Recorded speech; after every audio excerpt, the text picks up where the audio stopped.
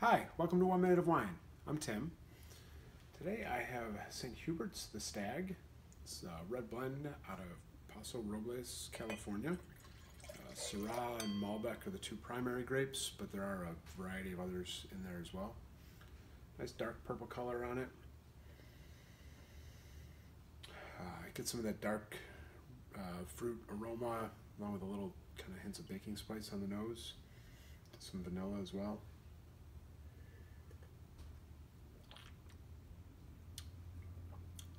Very rich, full-bodied.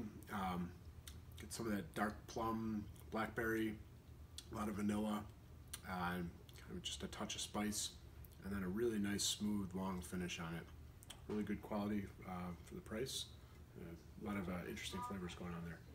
St. Hubert's the Stag in 1 Minute of Wine. Cheers.